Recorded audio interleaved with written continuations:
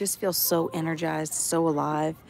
Sometimes you eat meals that are full of fat and calories, like Thanksgiving Day, but you still feel completely happy and jovial.